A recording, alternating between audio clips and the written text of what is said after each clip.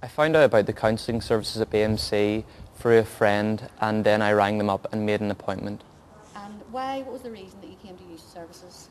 Well, it was my first time away from home and I was struggling financially and also felt a bit isolated as it was a new city and I didn't know anybody at all.